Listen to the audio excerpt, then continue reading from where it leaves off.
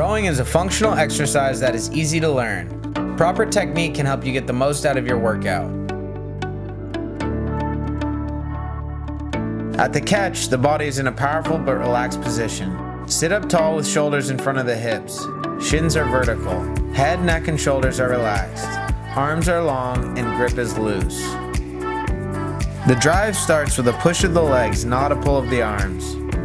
To initiate the movement with your legs, drive the heels into the foot stretcher and push the machine away. Swing the body by opening from the hips. The seat and the handle should move simultaneously until the legs are fully extended.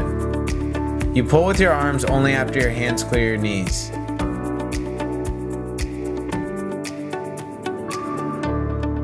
At the finish of each stroke, the core is engaged. The handle is pulled in below your rib cage, wrists are flat.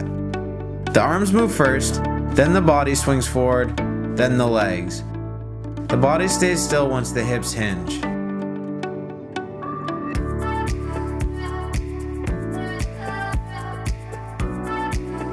When you return to the catch, you need to change direction quickly to accelerate the flywheel again. Blending together all the movements creates a smooth, powerful, and continuous stroke. The sequence continues with legs, back, arms, then arms, back, legs.